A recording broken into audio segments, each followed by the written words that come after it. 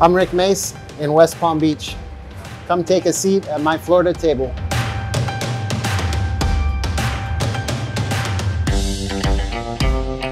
The creation story of Florida barbecue is actually, it predates a lot of the other regional barbecue styles. In fact, it predates them all. And that was kind of the point at which I had this aha moment, and I wanted people to see the menu here and understand that like this is a different type of barbecue. So it was something that I kind of made my life's work. It's my baby.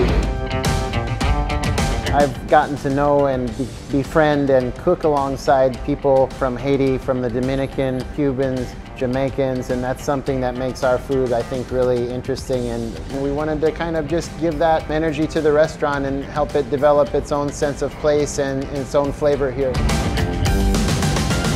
I think our barbecue is uniquely Florida because it takes advantage or makes the best of all of those different flavors, cultures, techniques, and ingredients that are here around us in West Palm Beach. And it ranges from the history of smoking fish to the inspiration of the Everglades and having an alligator sausage, to having those flavors of like mojo or a jerk rub on our turkey breast that make that Florida barbecue vibe happen.